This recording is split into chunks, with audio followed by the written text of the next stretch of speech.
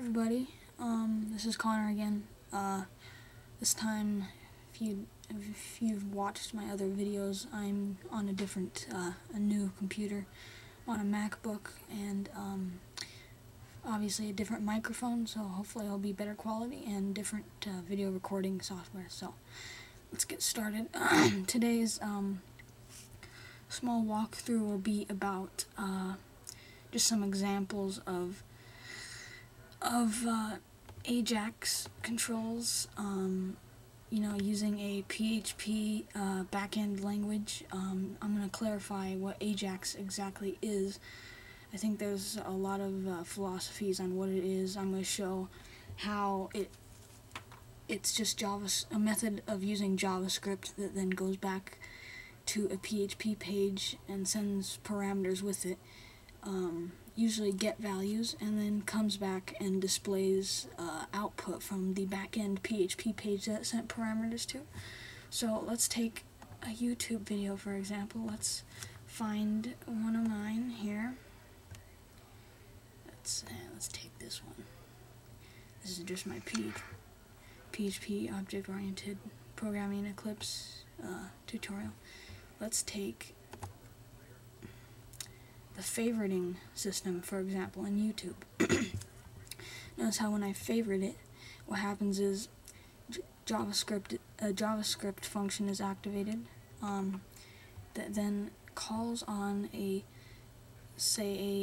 usually server-side scripting language in a different file, and sends a get value, meaning a query string like this, v. You notice how v equals, and then this other stuff. And then comes back, and I'm guessing that it's probably like a PHP page that then inserts into a database and puts it in my favorites. And notice how then I can just close it, and it tells something on the PHP page tells it to stop displaying it. So now a little bit more in depth about the actual code. First off, AJAX stands for Asynchronous JavaScript and XML.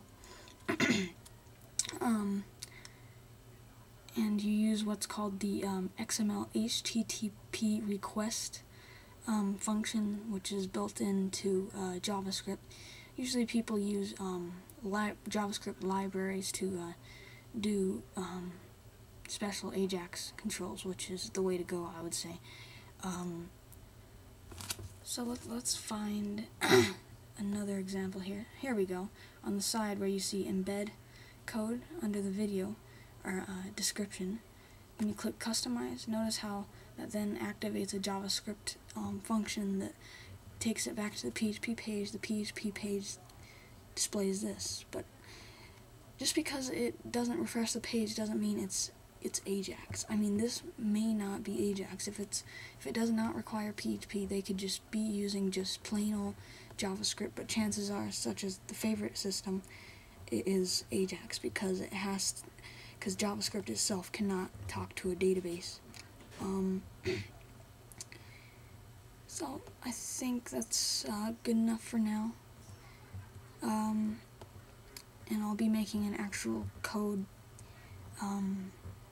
tutorial where I'll step you through all the stuff to make an AJAX application, and then all the libraries that you could use, the frameworks, and yeah, that's all for now.